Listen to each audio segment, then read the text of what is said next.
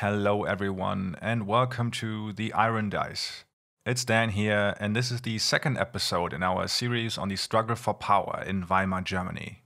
If you haven't listened to part 1, I suggest you listen to that first, although it's not a necessity to understand what is going on in this episode. If you just want to jump in now, that should work fine. And without any further ado, I give you part 2 of The Fight for the Republic. We are determined that the vicious German cycle of war, phony peace, shall once and for all time come to an end. This is London Court.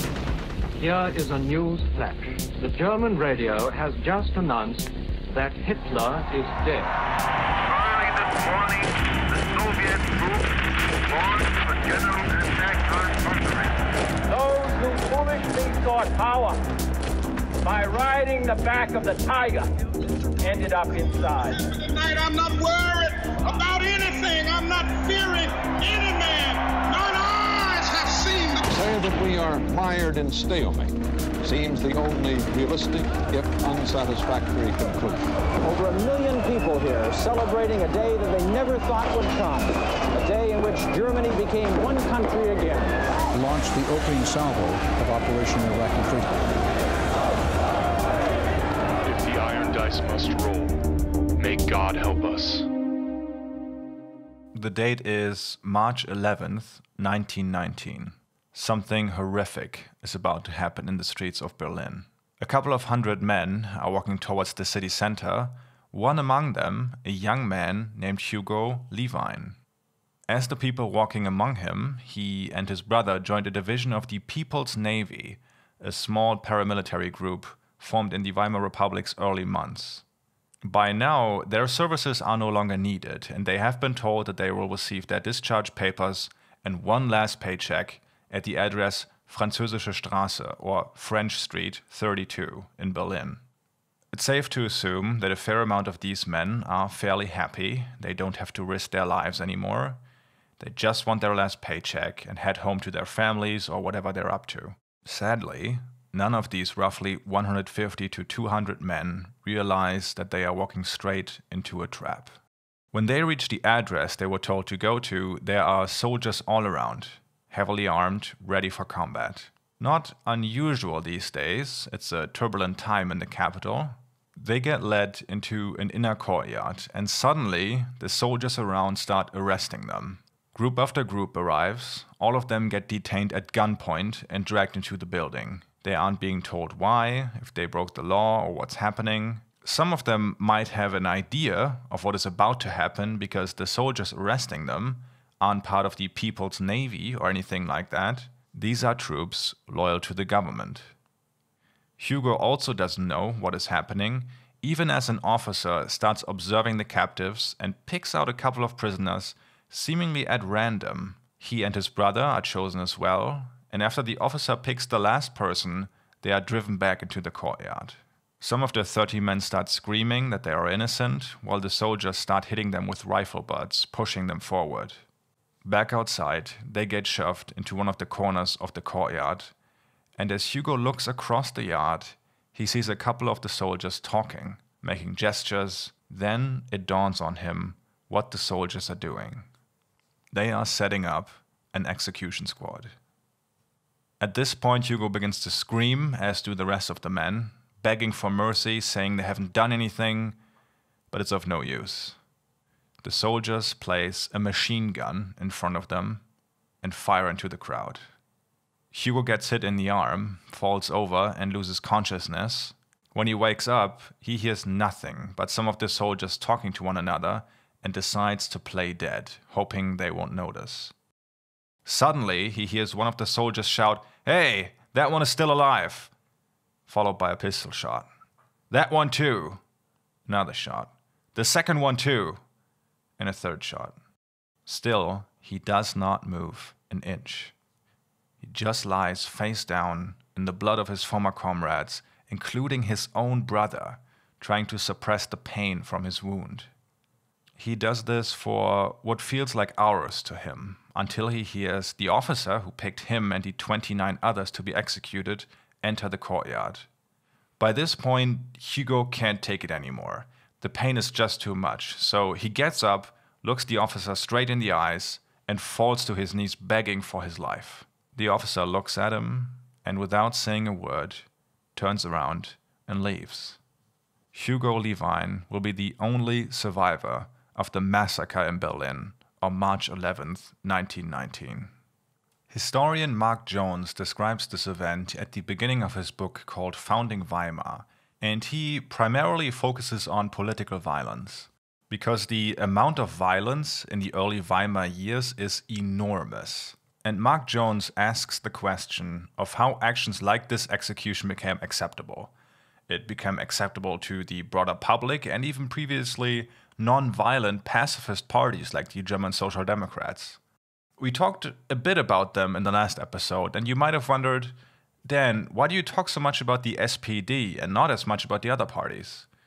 And we'll talk about the other parties too, but it's hard to understate the importance of the Social Democratic Party in this particular moment in German history. Around 1900, the German Social Democrats are the biggest Marxist political party in all of Europe. They are huge. All over Europe, socialists make their way to Germany to join this movement, and they are absolutely at the vanguard of advancing workers' rights and collective bargaining. One of the people who flocked to the party before the First World War is a young woman called Rosa Luxemburg. She is very smart, well-spoken, and after going to Switzerland to get a PhD, which women couldn't do in Germany at the time, she joins the Social Democrats. Pretty much immediately, she starts tapping into the divide that is brewing inside the party. Because while the party is Marxist in theory, there is a fight over how to achieve their goals.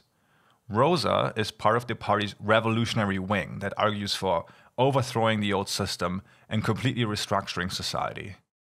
Opposite of them are the moderates, who favor incrementalism, working within the system and achieving their goals sort of piece by piece. The first time this rift comes to blows is when the First World War breaks out. Now, the Social Democrats don't have that much to say on whether Germany goes to war or not, but they have to approve the loans Germany needs for the war. This puts them into a put up or shut up type of situation where they have to decide, are we going to support the government in this endeavor or not? The reasoning of the revolutionary wing of the party is pretty simple. This is a war between several imperialist nations, and the only one paying the price is going to be the proletariat, the working class. As a party that proclaims to speak for the workers, we should oppose Germany taking part in the war. That is basically what they're saying. They have serious support early on and hold numerous anti-war rallies all over the country, until something happens that pulls the rug out from under them. That is the mobilization of Russia. And this completely changes the dynamic, because to Marx and the German left in general, Russia was seen as this reactionary behemoth. They despised the Tsar and everything he stands for. The German government can now frame this as a defensive war that Germany is forced into and calls for a Burgfrieden or castle peace. Basically, a temporary truce inside the country where everyone agrees we are in this together. Until the war is over, we won't criticize the government, sabotage the war effort, and so on. Most people are on board with this. They see it as their patriotic duty, including the vast majority of unions in the country who agree to not go on strike for as long as the war is going on. So it comes down to the Social Democrats, and they are really facing a dilemma now, because on the one side, they claim to be internationalists and anti-imperialists. On the other side, Russia winning would undoubtedly be a major setback to their long-term goals. They also hope that this national solidarity of the castle peace could eliminate some obstacles to social and political equality in the country. Above all, they are motivated by their own self-preservation, though. Them not voting for the loans would certainly break up the party, they might get persecuted by the government and create a massive division in the country. So on August 3rd, 1914, the SPD votes for the approval of the loans. Here's how historian Heinrich August Winkler talks about the party leader at the time, a guy called Hase, trying to frame this as a compromise between the moderates and the more radical members of the party a day after the vote. Hase first attacked the imperialist policy of the arms race, which the SPD had fought with all its powers but ultimately in vain. He then spoke of the iron fact of war confronting all and of the looming horrors of enemy invasion. He emphasized that the victory of Russian despotism would place the German people and their future freedom in great danger, if not bring about their utter destruction. In harmony with the Internationale, he invoked the right of every people to national independence and self-defense. He condemned all wars of conquest, demanding that, once the goal of security has been achieved and the adversary is prepared for peace, an end be made of war through a peace that permits of friendship with the neighboring peoples. The two most significant sentences of the speeches were the following. "We shall put into practice what we have always preached. In the hour of danger, we will not leave our own fatherland in the lurch. Guided by these principles, we herewith approve the desired war credits." Of course, this self-defense narrative takes a significant blow when the German Empire invades Belgium, which had been neutral, on the same day Haase gives this speech. And as more and more of the government's war goals, like annexing colonies, etc., leak to the public, the resistance to the party truce becomes bigger and bigger. Eventually, the party leadership can't ignore it anymore and does their best to repress these sentiments or just kick people out of the party. And here's where it gets exciting, and why I'm even talking about this inner party struggle going on. Ultimately, the anti-war wing of the party separates from the rest. And two people are critical in this. One is Rosa Luxemburg, another is a man called Karl Liebknecht.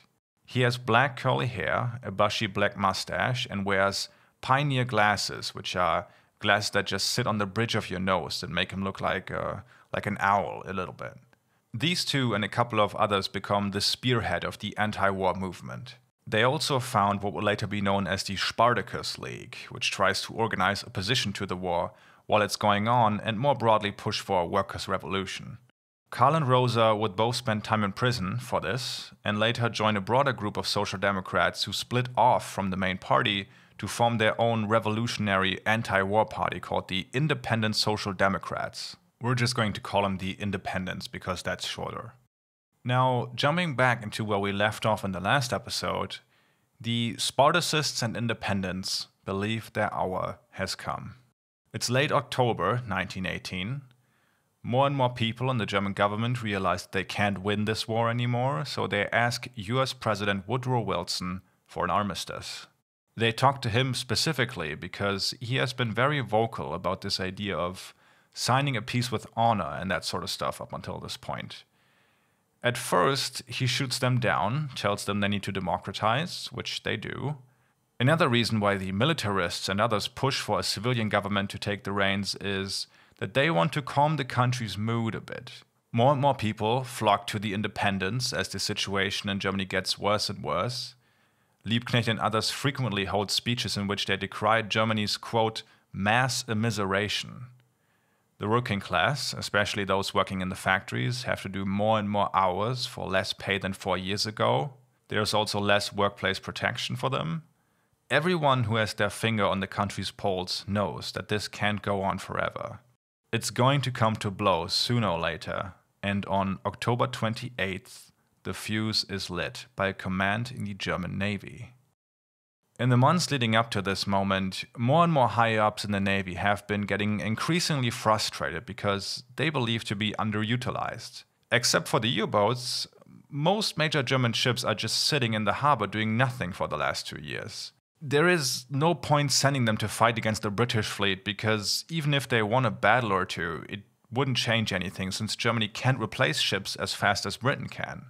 And this sense of not being able to do anything really has been chewing on the egos of the admirals in charge, and of course, they all have massive egos. The buildup of the Imperial Navy really had been a project that the Kaiser himself had a major interest in, and the Navy understands itself as the elite or secret weapon of the German armed forces. That said, the Navy not being deployed made it a bit of a joke to people. A popular saying at the time, of course said mockingly, was, "Dearest fatherland doesn't need to worry, the Navy is sleeping in the harbor." In German it rhymes though. What pushes the Admiralty over the edge is Germany entering negotiations for an armistice with the US.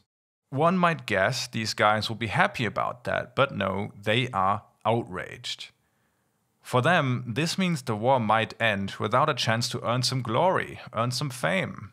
What makes it even worse is that they know if Germany wants a peace deal, it probably has to hand over their ships. Especially Britain doesn't want any country even trying to rival their naval supremacy, so a defeated Germany would most likely not be allowed to have a high seas fleet. To have this war come to an end without a chance to shine and see these massive ships that they all know inside out be scrapped by the enemy, they would rather die than see that happen. Damn it all to hell is their attitude in October 1918. So they hatch a secret plan. A plan that would give them their glorious battle against the British fleet. It consists of a giant maneuver involving the entire German high seas fleet sailing into the British Channel and launching a couple of attacks to lure out the British fleet, which sits in the upper North Sea. When the British then try to intercept the German fleet on the way back, they're going to be attacked by U-boats lying in wait, and the final confrontation is supposed to happen before the coast of the Netherlands. The people setting up this plan are fully aware that this will probably lead to the destruction of most of the fleet, and they don't care. In fact, that is partially the point, right? Because they'd rather see those ships on the bottom of the ocean than hand them over to the British.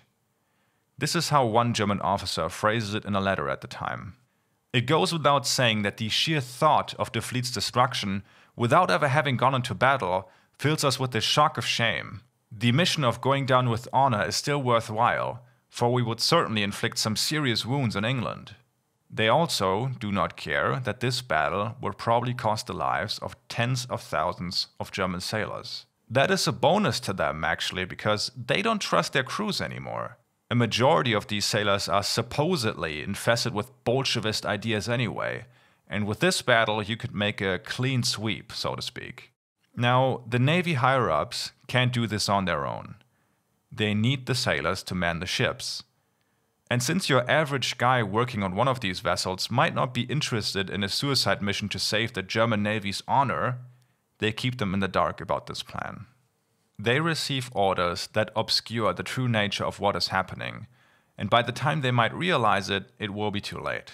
The plan is set in motion in late October, just as the government enacts reforms to appease the Allies. The ships are prepared and repositioned accordingly, their chimneys get a new paint job, lots of ammunition is stored. The sailors aboard can just sense that something big is about to happen, and the Admiralty of Germany's Imperial Navy is preparing for their fight to the death. Unfortunately for them, some of the officers on one of the ships make a big mistake. Imagine you are one of the people in on this plan. What would be on the top of your list before sailing off? It would probably be saying goodbye to your loved ones, because you're never going to see them again, most likely. That's exactly what some of them do. They write farewell letters, or you might also call them suicide notes. And because of this and a couple of other leaks, rumors quickly start making the rounds. As you can imagine, these sailors are not very enthusiastic about the prospect of dying in a transparently pointless battle, especially since they are aware of the negotiations happening between Germany and the US by now. Even if they'd survived this giant battle, this would undoubtedly torpedo any chance for a truce soon. But then, it is just a rumor at this point, so there is no open rebellion yet. That changes on the evening before the fleet is supposed to depart in the harbor of Wilhelmshaven. The flagship's captains are waiting on their orders for the next day, as sailors on several ships refuse to obey orders. They are ordered to weigh anchor, and they say no. The stokers, who take care of the fires under deck, put them out. Sailors sabotage what they can and tell their superiors that they don't want any part in this. Commanding officers try to calm them down, telling them they aren't sailing into the English Channel and there's nothing to worry about, basically just lying to get a grip on the situation. The most fitting analogy I could find for this dynamic that is about to unfold is a giant setup of dominoes. One of those where you tip the first piece over and that chain reaction leads to other branches falling over and so on. Because as other sailors hear of their comrades refusing orders, they do the same. And this spreads from ship to ship to ship very quickly. On some of them, the officers can keep control of the crew and prevent this sentiment from spilling over, on most of them actually. On others, they are not as lucky. Two of these are the SMS Helgoland and SMS Thüringen. Both are dreadnought battleships, roughly 170 meters or 550 feet long and heavily armed. Some historians point out that the Imperial Navy was a place in the military where the ground was particularly fertile for disobedience at some point or another. Because in close quarters, where soldiers and officers live right next to one another, inequality is just easier to see. These sailors weren't blind to what food their officers got and how they slept. And just to add insult to injury, many of the higher-ups on the battleships are relatively young and inexperienced, because the more capable ones are taking part in the U-boat campaign. On the night of October 29th, the officers aboard of the SMS Helgoland and SMS Thüringen cannot regain control of the crew. And what started as the refusal to weigh the anchor quickly spirals into an open mutiny. The officers aboard contact the High Seas Fleet's commanders and ask them what to do. And their response is to put anyone disobeying orders under arrest. This puts the revolting crew into an all-or-nothing situation, or at least that's what they feel like. They remember very well what kind of punishment mutineers got prior to this. Some got years-long prison sentences, others were transferred to work on minesweepers, which was very dangerous, and a few even were shot. Instead of backing down, more and more of the crew join in the mutiny until they take over both ships and place some of their officers under arrest. It is important to note here, though, that there is no concrete plan behind all of this. These guys just don't want to die in the last few days of the conflict. When the Navy higher-ups hear of the officers' inability to get the situation under control, they order 2 torpedo boats to get into position. In other navies, they call this type of ship a torpedo boat destroyer. They're fast, maneuverable, and deadly at short range. And not only are they told to get into position, but to take aim at the 2 ships that the sailors are on. And while a torpedo boat is much smaller than the battleships, a well-aimed torpedo at this range can sink one of these in mere minutes. The sailors, as they see the torpedo boats take aim at them, decide not to back down. And here's where we get into a real naval Mexican standoff, because the sailors feel like they don't have much to lose, and the Admiralty would rather sink their own battleships than see them in the hands of mutineers. As the torpedo boats get ready to fire, the sailors turn their 12 30-centimeter or 12-inch guns back at them.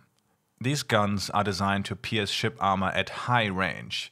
The shells they use weigh over 400 kilos or 900 pounds, and they're able to shoot those at over 40 kilometers or 45,000 yards. At this range, there probably wouldn't be much left if they decide to fire. This level of disobedience is unprecedented in the German Imperial Navy, and certainly affects the sailors merely watching this happen without actually taking part themselves. In the end, though, both sides shy away from pushing the button, and some 600 sailors are arrested, which is almost a quarter of the entire crew. Despite that, they at least temporarily reached their goal, right? Which was stopping the fleet from taking part in the suicide mission. The Admiralty, deciding on what to do with all the sailors who took part in this, land on being lenient this time. They don't want to make the situation worse than it already is. Sure, the heads of the mutiny have to be brought before a military court, but those who just tagged along are not to be punished. Let them blow off some steam in a dingy bar or something, and that will calm them down a bit, is what the Admiralty is thinking. The fleet also gets split up, sailing into different harbors, and one of them is the city of Kiel. Being the central naval hub in Germany, Kiel is very much shaped by the Imperial Navy. It is full of shipyards, munitions factories, and roughly 50,000 soldiers are stationed there. Some officers warn that it isn't a good idea to let the sailors have their shore leave in Kiel, considering the Social Democrats and the Independents are very powerful there. It's also home to a ton of unions. Their warnings go unheard, and looking back now, the Navy higher-ups letting the sailors have their leave in Kiel seems like the worst possible option. A leading figure in the Social Democrats, Philipp Scheidemann, who we mentioned in the previous episode, will later say Kiel was where the spark flew into the powder keg.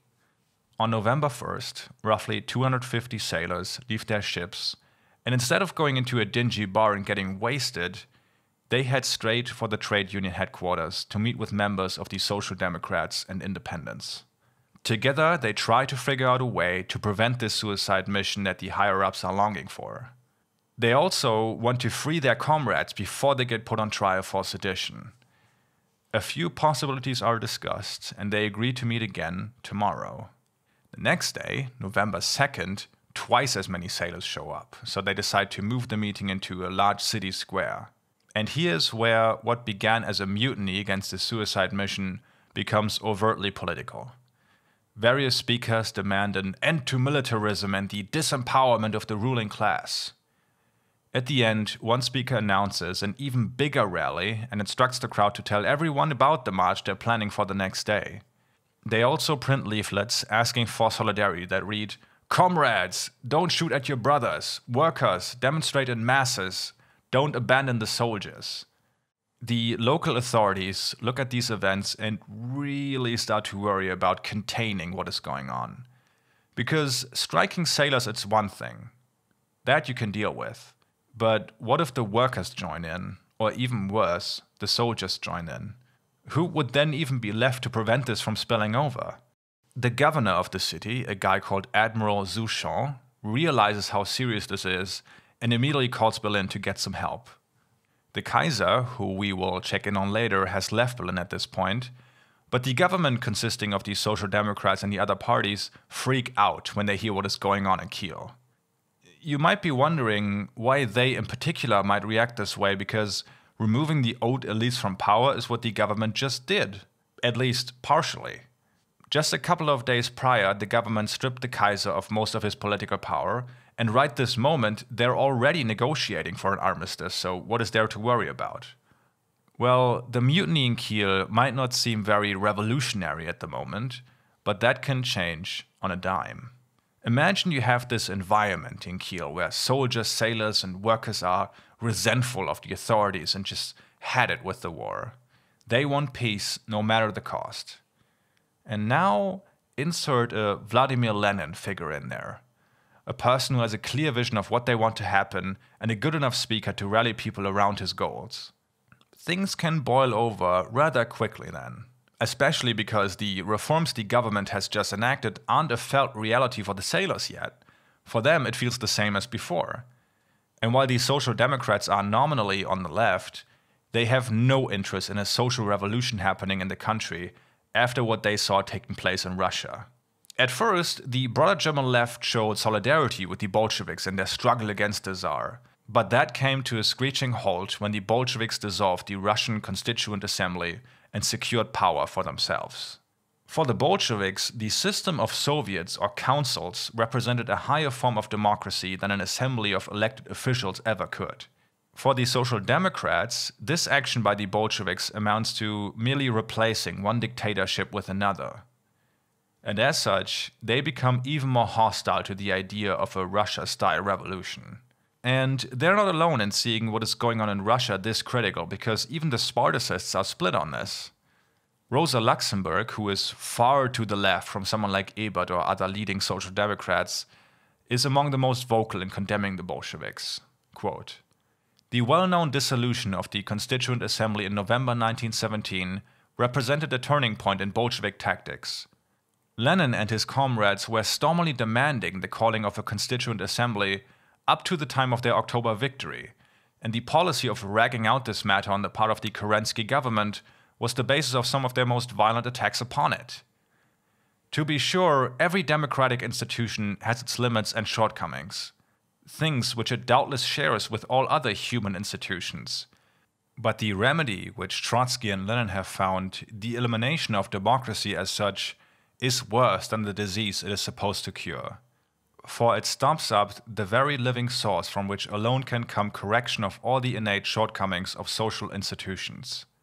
That source is the active, untrammeled, energetic political life of the broadest masses of the people." For the Social Democrats, if you don't want to copy what happened in Russia, you only have the route of peaceful reform. And the only way to do that is through parliamentary democracy and class compromise in Marxist terms. apart from a social revolution happening, the current government is also scared by a counter-revolution. You'd see this happening in countries like Finland or Hungary, where a revolution occurs and then the following backlash plunges the country into violence and chaos. The current chancellor, Max von Baden, rather than ordering troops into the city, sends 2 politicians to Kiel. One of them is the SPD's Gustav Noske, a crucial figure later in this story. He has a characteristic that sets him apart from others in the party, because not only is he a reformist, if he even is that, but he is also a hardcore anti-Bolshevik. He is supposed to channel the anger and frustration of the sailors into a less dangerous direction. They travel up north on November 3rd. The same day, the sailors are holding another big rally with even more attendees this time. Military authorities try to dissolve the crowd by signaling the city alarm, on which usually every soldier or sailor is supposed to return to their post. But this backfires quite badly because not many people follow this order, and the alarm even has the opposite effect because more and more citizens of Kiel notice that something is going on in the city. As the word spreads, the crowd gets bigger, and now everything happens very fast. At 6 p.m., roughly 6,000 people have gathered in the city square. The sailors call for a march to one of the local prisons to free their comrades, and eventually this giant mass of people makes their way through the city. On the way, the crowd passes a pub that officers have used as an improvised prison for soldiers who didn't react to the citywide alarm. The crowd demands their immediate release, and the officers say no. Another branch of dominoes falls as the sailors and soldiers realize that there is no reason why they should care about what these officers want. There are only a few of them, there are thousands of us.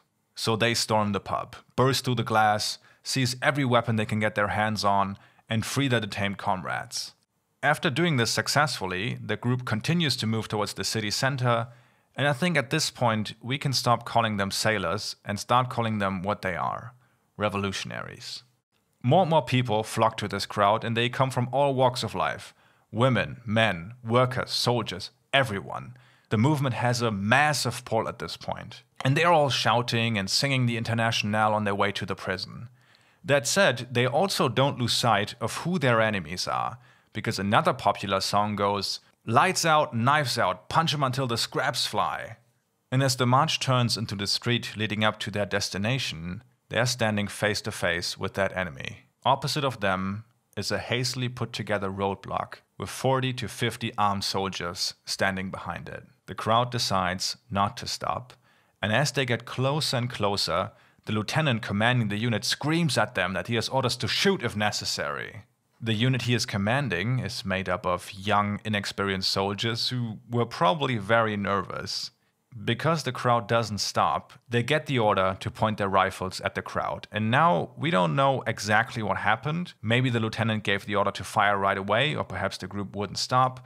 What we do know, though, is that what is about to happen will have the effect of someone pouring gasoline into an open fire.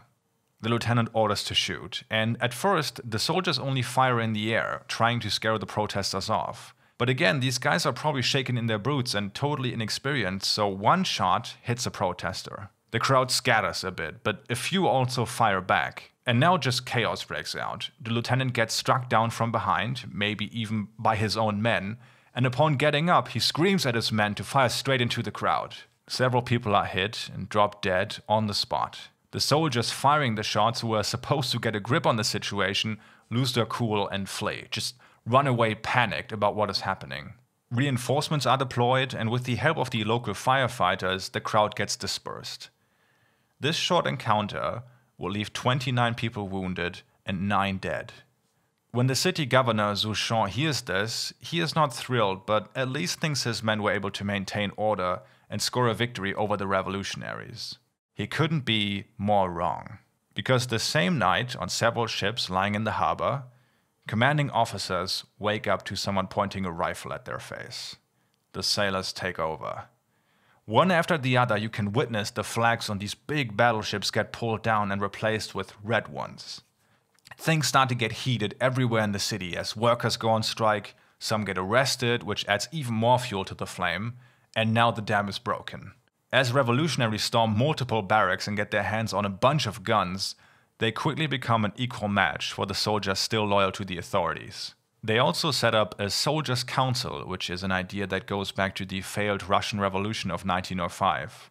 Basically, the soldiers or workers elect one or multiple representatives directly, who then speak on their behalf. For the Spartacists, these councils are a form of pure democracy. It's as close as you can get to figuring out the will of the people. The more moderate Social Democrats support the councils at this stage, but they also see them as harbingers of Bolshevism and chaos. Be that as it may, the revolutionaries set up this council and formulate their political demands. These will be called the Kieler 14 Points, and looking at them, we can see that at this stage, this really wasn't a communist revolution at all. At the top of the list is the abdication of Haus Hohenzollern, which is the dynasty the Kaiser belongs to. Also free speech, press freedom, fair treatment by superiors, and a guarantee that the imperial fleet won't sail into battle. Overall, these points are mainly informed by the immediate concerns of the sailors and soldiers.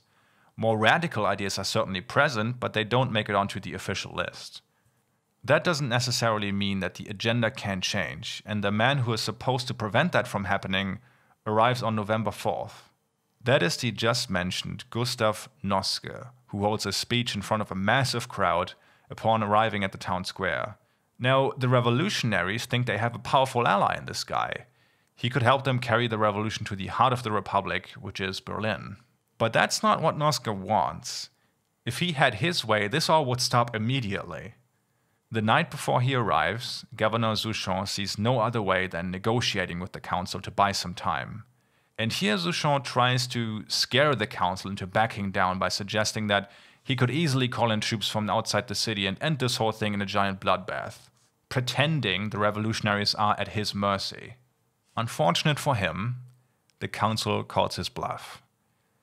They respond that if you call in any outside troops to stomp us out, we will use our battleships to defend ourselves, taking strategic points in the city under fire. But even if they didn't have these battleships, by now the outside troops would be facing 40,000 heavily armed men. There is a great anecdote of where Souchon is talking to the council members, and every time a unit defects to the revolutionaries, a messenger comes into the room informing the governor, up until the point where he gets notified that the unit stationed in the basement of the building they are in right now has switched sides. Here's how historian Robert Gerwarth captures this moment. As the journalist Bernhard Rausch observed on November 5th, the rebellious sailors in Kiel held all the cards. They now had some 40,000 heavily armed men with whom to defend the city, along with naval artillery as their strongest weapon. As Rausch noted, the city had suddenly entered an entirely transformed world. Above the German fleet, on top of the Kiel town hall, and on the castle tower flew the red flag of the revolution. On November 5th, the revolution enters the next phase, as Kiel's workers organize a general strike.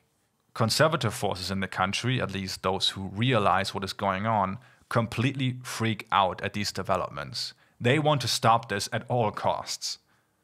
The military in Berlin even talks about walling off the entire city and shelling it. It is too late for any of that, though. Even for Noske. After arriving in Kiel, he successfully installs himself at the top of the movement, gets elected head of the Soldiers' Council, and meets with Souchon the same night. He tells him not to call in more troops because that would lead to a lot of bloodshed, which then might cause a strike on a national level. And of course, Noske doesn't want that, because that would hurt Germany's position in the negotiations with the Allies going on right now. Still, despite what Noske wants to see happen, even he can't contain this anymore, and by now, more and more people in the country realize what just kicked into motion. The Kaiser's brother, who happens to be in Kiel, flees the city on the same night, and now the revolution really ignites. What happens in Kiel occurs in a bunch of cities. People refusing to work and demanding peace. Not just protesting for it, but demanding it by threatening to paralyze the entire country. They want this old, archaic system that has failed them to die.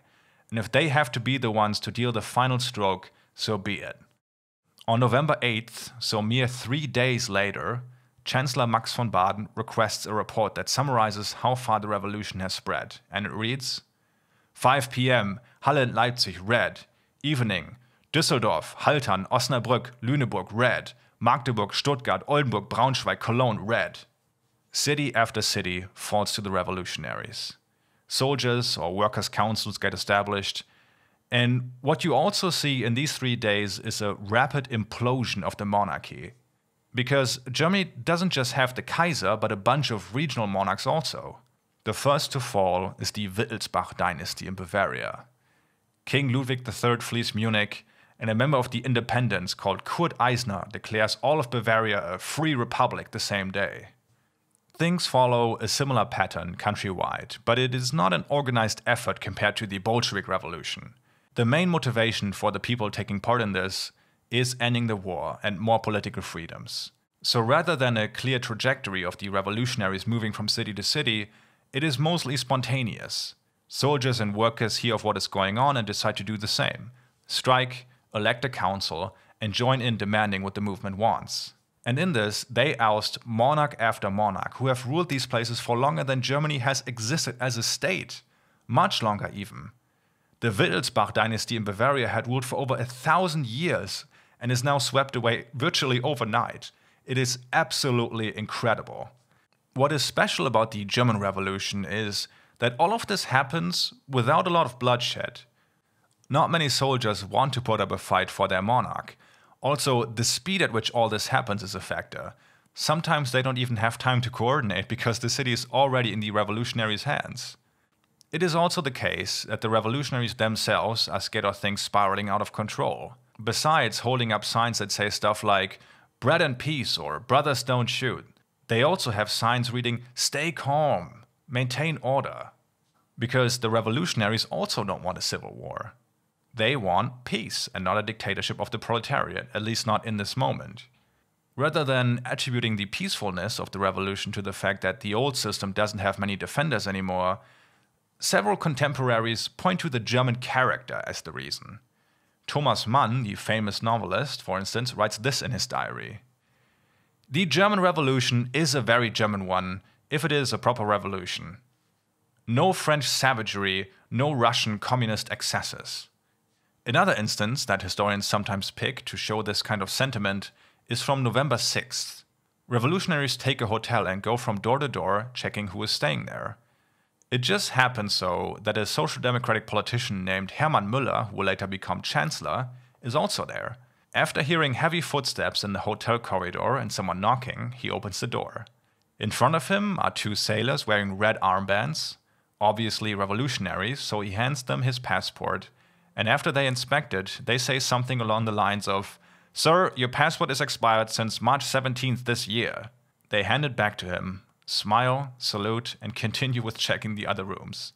Müller, completely flabbergasted, will later write, "Is it even imaginable that in another country, the night after the start of a revolutionary would be concerned about a passport renewal?" Despite the, let's say, orderliness of the revolution and the fact that this is not akin to the Bolshevik Revolution, the right wing in the country is frothing at the mouth at this. They fear not only for their own lives and property, but they also have an emotional connection to the monarchy. Or attachment, rather. And of course, they detest anything mildly left of center. Oswald Spengler, who will become hugely influential to the German far right and remains so to this day, is one of those people. He writes on November 7th, "I experienced the disgusting scenes firsthand and almost choked with disgust. I now see clearly that the German Revolution has taken a typical course, a gradual destruction of the existing order, collapse, wild radicalism. We need punishment. Until the time has come, as in 1813 and 1870, for that small group of people to act as leaders. Prussian noblemen and Prussian officials, the thousands of our technicians, academics, artisans, workers with Prussian instincts. And then blood has to flow, the more the better." So here you can see the ideological underpinnings of this ugly, vengeful, right-wing underbelly of the Weimar Republic forming. They fear for the worst at this point. One conservative politician writes that he could not find words to express my sorrow over the events of November 1918, to describe how shattered I was. I felt the world collapsing, burying under its rubble all that I had lived for, and all that my parents had taught me to cherish since I was a child. Another monarchist writes that November 9th was the most wretched day of my life. What has become of the Kaiser and the Reich? From outside, we face mutilation and a sort of dead servitude. Internally, we face civil war, starvation, chaos. Many industrialists also feel the same way. The head of one of the world's largest shipping companies is so scared by November 9th's events and so desperate that he just outright kills himself. Now, you might wonder, what exactly happens on November 9th? Well, while the revolution is brewing and eventually breaking out, the political intrigue we talked a lot about in the last episode continues. In Berlin, the current chancellor, Prince Max von Baden, starts to work on getting the Kaiser to abdicate, even before the revolution breaks out. As early as mid to late October, von Baden talks about this with other people he deems trustworthy. At the moment, the most significant point on his agenda is getting an armistice with the Allies. His government has been in contact with Wilson, and in late October he confirms what Max von Baden is already suspecting: there will be no truce while Kaiser Wilhelm II sits on the German throne. What is interesting here is that Wilson doesn't explicitly demand there be no monarch. And one of the reasons for that is because Wilson is also looking to the east of Germany at the Soviet Union. For him, it's preferable to allow some of the old structures to remain in place if that means having an anti-communist Germany in the end.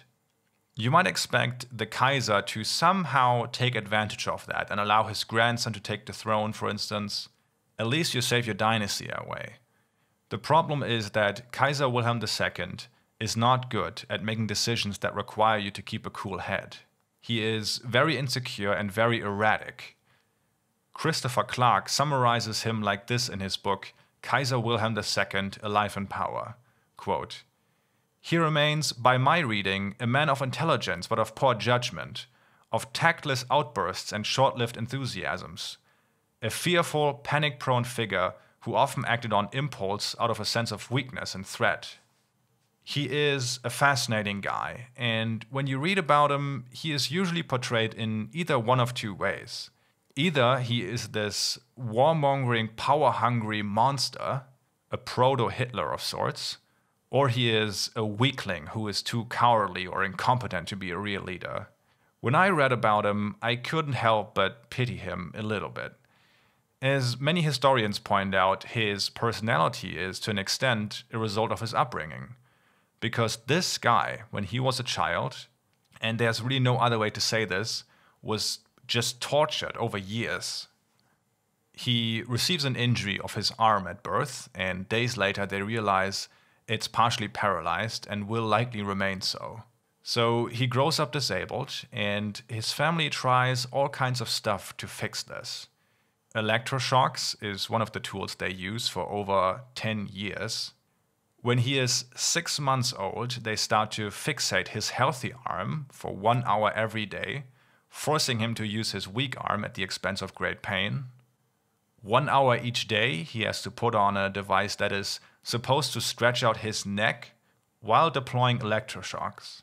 These attempts to cure him of his disability go as far as making young Wilhelm stick his weak arm into a freshly killed animal, because the animal's warmth is supposed to help muscle development. Throughout all of this, his mother is incredibly callous towards him. She leaves his upbringing to a guy who contributes to this abuse by always demanding that Wilhelm performs physical tasks, which he can't, he has a disability. But back then, that was just not something that was appropriate for a prince. All of this forms the basis for Wilhelm's massive insecurity that guides a lot of his behavior. It might also be the reason he decides to leave Berlin on October 29th. More and more powerful people in Berlin talk about how the Kaiser abdicating is inevitable, and this atmosphere of intrigue and maneuvering is what Wilhelm is trying to escape. He travels to the headquarters of the German armed forces, which is in Spa, Belgium. Technically, the Kaiser is the head of the military, so it makes sense that this is where he feels safe. In fact, when he arrives there, he says that the von Baden government is working on getting rid of him, which he can only fight back against amidst his army. And remember, these guys are cousins. And Max von Baden only became chancellor because he promised Wilhelm that he would maintain his regency no matter the cost. At this point, that is not realistically possible, though. So, with the Kaiser out of Berlin, the von Baden government prepares everything for the moment the Kaiser abdicates. Von Baden can even get the Social Democrats to agree to keep the monarchy if they switch out the Kaiser. At first glance, that might sound a little bit confusing because the Social Democrats are Republicans at heart. But here's the thing. They feel like they already got a lot of what they wanted. The monarch's position is stripped of most of its powers by the government's reforms in late October. The party has taken the kingmaker's position, and several leading Social Democrats like Ebert are okay with the system as it stands right now. The people who are in favor of this sort of pragmatism see themselves as Vernunftsmonarchisten. Reasonable monarchists is the translation. To them, the existence of a monarch in this new government system isn't inherently a problem, rather who is in that position. But all these plans, including the armistice, hinge on Wilhelm II abdicating. Von Baden, understandably, doesn't want to ask the Kaiser directly.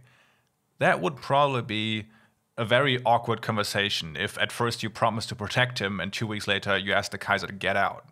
So von Baden sends his interior minister to, not openly request Wilhelm to abdicate, because that would probably backfire. Instead, the minister is supposed to politely list the benefits, hoping that Wilhelm feels like he has a choice and makes the decision on his own. This attempt of von Baden ends in a complete disaster, because Wilhelm sees right through this. He starts screaming at the minister that came to talk to him, damning the government, especially his cousin Max, who, according to Wilhelm, revealed himself to be a scoundrel. So this maneuver ends up being a boomerang, and when Max von Baden learns that the Hohenzollern dynasty has now officially broken with him, he suffers a severe mental breakdown. There was a lot of pressure on him anyway, and this is the straw that breaks the camel's back. He collapses on the spot, not responding to anything. It gets so bad that a doctor puts him into a mild coma with increasing doses of sedatives. When he wakes up a day later, he immediately starts crying and screaming. "I should just put a bullet in my head," he shouts, before his doctor puts him to sleep again. This repeats itself a couple of times, with Max waking up and just screaming, crying. He really is not to be envied, because remember, the Allies keep pushing back the German forces while the Kaiser keeps refusing to abdicate. Max suffers this breakdown in early November, so right when the revolution breaks out, to make matters worse. By the time he can function again, at least somewhat, it's November 7th. And the revolution has already spread across the country. One comparison I read while researching for this episode was the revolution as an oil spill. That is, just engulfing the entire country until Berlin is just this tiny isolated island. The Kaiser, upon hearing about the revolution sweeping across the country, shows himself completely unimpressed. And here we see it again, this blockheadedness, this inability to think straight. Because instead of attempting to save his dynasty by giving up his throne, he threatens to, quote, "write my answer on the pavement with machine guns. Even if I need to shoot my own castle into pieces, there must be order. I have no intention to leave my throne just because a few hundred Jews and 1,000 workers." Just in case you're wondering, where does this Jews thing come from? Anti-Semitism is the norm at this point, especially among the conservatives. Karl Liebknecht and Rosa Luxemburg, who we talked about earlier, were also the targets of anti-Semitic attacks from inside the Social Democrats even. Jews seducing the workers into a revolution is a prevalent conspiracy theory, and both Karl and Rosa happen to be Jewish and anti-war. They're also not at the heart of this revolt. They are not in Kiel or anywhere close. Karl Liebknecht recently got out of prison and coordinates with people inside Berlin, and Rosa is still in jail for her anti-war activities. So the Kaiser remains steadfast in his decision, and in the early morning hours of November 7th, so when von Baden is starting to recover a little bit from his breakdown, the Social Democrats deliver an ultimatum. If the Kaiser doesn't abdicate until noon the next day, they will leave the government and officially coordinate with the revolution. This leaves von Baden no choice but to call the Kaiser and tell him what's what directly. He tells him straight, the only way to prevent civil war is if you give up the throne. There's a good chance the monarchy will survive, and if you don't want to, can you at least remove me from my position as Chancellor, because there's nothing I can do anymore if that's your decision. The Kaiser denies both requests and tells him that he pushed for an armistice with the Allies, so he has to be the one to sign it. Max is. On top of that, he openly threatens him that if, quote, you people in Berlin don't come to your senses, I will march down there with the army and shoot the city to pieces if I have to. You might think these are merely empty words of a man hurt in his ego, but they are not. And here's where we finally reach the fateful day of November 9th. The Kaiser is now the last German monarch. All the other smaller ones are gone. In Spa, he holds a meeting to ask his two military commanders if it is within the realm of possibilities to turn around the army and march on Berlin to stomp out this coup against him. One of these two is Paul von Hindenburg, who is slavishly loyal to Wilhelm II and will later call November 9th the worst day of his life. The other is a man named Grösste, who is Ludendorff's successor and number 2 in the High Command. He sees everything a bit more clearly and knows this scenario is delusional. But you know, Wilhelm is still the Kaiser, so the High Command orders several high-ranking officers to come to Spa and briefs them about the situation. Unrest has broken out in the country, and revolutionaries have seized several essential railway junctions, threatening to cut off supply to the front. The officers are understandably stunned at this. They can't even believe what they're hearing, because they got the last newspaper 2 weeks ago, and now suddenly the entire country is engulfed in a revolution. As the latest developments are broken to the officers, Hindenburg shows up and looks like a husk. Pale and red eyes, as if he had just been crying. He is not having a good time witnessing the downfall of the monarchy. After the briefing, the officers are called into a separate room, one after the other, and they're asked 2 questions. First, how do the troops see the Kaiser? Can he lead them into Germany to recapture the homeland? And secondly, how do the troops stand on Bolshevism? Here's how a colonel summarizes the answers of these officers. In general, the participants stated that the troops had nothing against their Kaiser, that they were actually indifferent toward him, that they had only one desire, namely to go home as soon as possible, to peace and order. The troops are totally exhausted and fought out. They want to return to their homeland and want nothing but peace there. Only if their own hearth and home, wives and children were threatened by the Bolsheviks would the men at the front take up arms against their compatriots at home. Well, let us be honest. Even if that wasn't the case, the prospect of turning the still-fighting army around to perform a foot march on Berlin is preposterous, completely detached from reality, but the Kaiser doesn't want to see it. Hindenburg and Grösste now have the ungrateful task of somehow making the Kaiser understand that this is not an option. After they arrive at the Kaiser's mansion, Grösste is the one who tells it like it is. The revolution has conquered too much of the country and the army isn't as reliable as it used to be. The Kaiser's entourage, the people that surround him, are furious at Grösste for saying this, and Wilhelm himself, again, just doesn't accept it. He is unwavering in wanting to lead the army back into Germany and enforcing his rule, and at this point Grösste just loses it. He responds by almost shouting, "The army will march home in good order under its generals, but not under the leadership of your majesty, because the army doesn't stand behind you anymore." Years later, Grösste would write in his memoir how surprised he was that he didn't instantly get shot for talking to the Kaiser this way. And maybe he got lucky, because as Wilhelm II is still trying to process this, news reached his mansion that the revolution has arrived in Berlin. Before November 9th, the mood in the capital is akin to what Mark Jones calls a fever-like tension. Rumors are making the rounds that the left is setting up lists with every wealthy person's name and address, or that the sailors from Kiel are traveling directly to Berlin via Zeppelin. The members of the left in Berlin are also afraid because this is most likely where the transition of power won't be peaceful. Here's how one left-leaning politician phrases it. On the evening of November 8th, I was standing at Hallisches Tor. Heavily armed infantry columns, machine gun companies, and light artillery passed by me in an endless procession. The human material looked quite audacious. They had been deployed in the east to crush the Russian workers and peasants, and in Finland with success.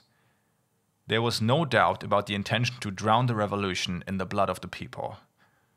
Now that the decisive hour was fast approaching, a nightmarish feeling gripped me, a great fear for my comrades. There are also fears of what happens even if the old system implodes like in other cities, because it is still an open question what comes after. Ebert and the Social Democrats in Berlin are busy pulling strings behind the scenes so that they end up on top when this is over. People like Karl Liebknecht and the Spartacists want to keep that from happening. So the fear of Social Democrats and further left revolutionaries bashing each other's heads in as soon as the monarchy is gone is a legitimate one. The Spartacists realize that this is the moment the rubber meets the road. It's now or never. They start driving around the city, throwing leaflets from the back of trucks, calling for an end to not only the old order, but also any kind of half measure. One of these leaflets, distributed by the Spartacists and signed by Liebknecht, reads, "Now that the hour for action has arrived, there can be no going back. The same, in quotes, socialists, who for 4 years have performed pimping services for the government, and who in the last few weeks have been putting you off with parliamentarization and other rubbish, are now trying everything to weaken the revolution by appeasing the movement. Workers and soldiers, what your comrades in Kiel, Hamburg, Bremen, Lübeck, Rostock, Flensburg, Hanover, Magdeburg, Brunswick, Munich and Stuttgart have achieved, you must achieve as well. Because from what you are struggling for, from the toughness and the success of your struggle, depends also the success of the proletariat in all the world." On November 9th, at 8 o'clock in the morning, it starts. Workers from every major company kick off a gigantic general strike. Masses of people are pouring into the streets. Within a couple of hours, thousands of people are marching through the city, waving red flags and shouting, "Long live the Republic!" The Social Democrats realize that there is no way they can tiptoe around this any longer. The Kaiser hasn't complied with their ultimatum, so now they approach the independents about creating a joint interim government. The independents agree, and at the same time the Social Democrats try to install themselves as the head of the revolution by also calling for a general strike. At this time, it is still an open question of what will be the reaction. Will the troops flock to the revolution or will they stand opposed to it? Days prior, the military sent a couple of units to Berlin which they believed to be exceptionally loyal to the Kaiser. It just happens so that the battalion that is seen as the most reliable contacts the Social Democrats on the morning of November 9th and requests a briefing on the political situation. A member of the party, who will later become its head, travels to the barracks the battalion is stationed at, and now it's on him to prevent the massive bloodshed that might occur. He tries to persuade the soldiers with a speech in which he says, "Now it is up to you to put an end to the bloodletting out there, but you must also decide whether you wish to raise your weapons against your fellow countrymen. I do not ask to which party you belong. If you want the German people to decide its own fate in the future, then place yourself at the disposal of the Social Democratic Party today. Affirm this by shouting, 'Long live peace, long live the free German people's state.'" From this point on, this battalion, which had already set up a council the night before, and soldiers all throughout the city flocked to the revolution side and joined the massive crowds marching towards Berlin's government district. This is the last nail in the coffin for the old system, and Max von Baden sees no other way than trying to reach the Kaiser again. He does not, because when he calls at the mansion, Wilhelm is in the garden, so they communicate via servants. There's a back and forth, each side talking past one another, until someone, it will later be subject to debate who exactly, on the other side says, "Oh, okay, the Kaiser has abdicated." This doesn't even come close to any official legal process, but it's all von Baden needs, and at 12 a.m., the newspapers spread the word that the Kaiser is gone. Almost immediately after, Philipp Scheidemann and Friedrich Ebert meet Max von Baden in the Reichstag, the German parliament building. They straight up tell him, the only way to prevent this revolution from turning out like the Russian one is von Baden stepping down and allowing a government's formation consisting of Social Democrats and independents. Von Baden doesn't fight back. At this point, he's just a broken man. In the last episode, we talked about von Baden's family always looking down on him. For instance, the Queen of Sweden would later say, "Oh, as soon as I knew Max was in charge, I knew this would end in disaster." Max feels like he has just reaffirmed what his family said all along, so he's just done. Ebert is offered the position of chancellor, which he accepts, but it's important to note that this isn't purely a cynical power grab by him. He really believes that this is the only way to prevent a social revolution. In this exchange with von Baden, he even says he doesn't want that kind of revolution. "I hate it like the sin," is the quote. Throughout this episode, you might have wondered, why are the Social Democrats so hell-bent on preventing a Bolshevik revolution? And the answer is relatively simple.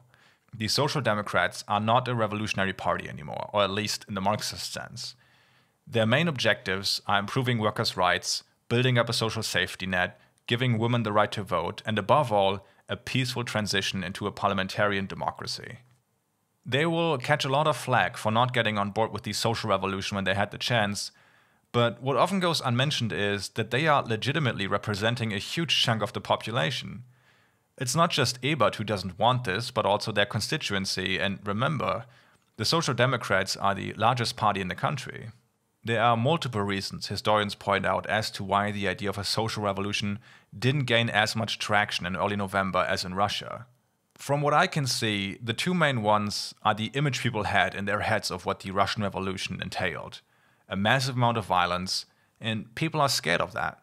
Only a couple of months ago, the German ambassador to Russia got shot by revolutionaries in Moscow. One historian calls this the anti-chaos reflex.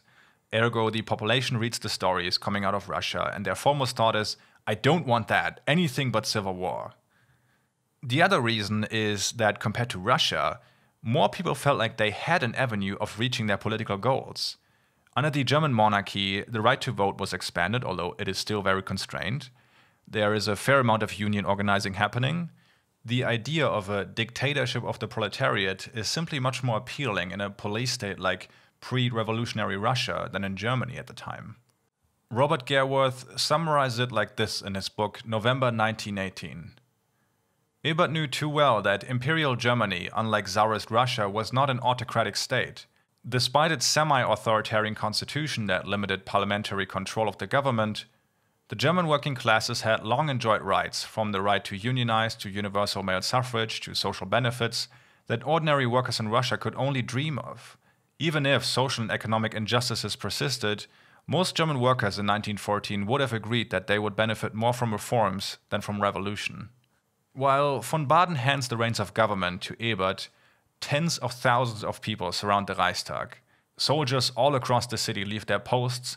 One major shoots himself after his units disobey his orders and join the masses. In little over a week, this revolution has swept the entire country, and now all eyes rest on the Reichstag. Around 2 p.m., Philipp Scheidemann opens a window to address the masses.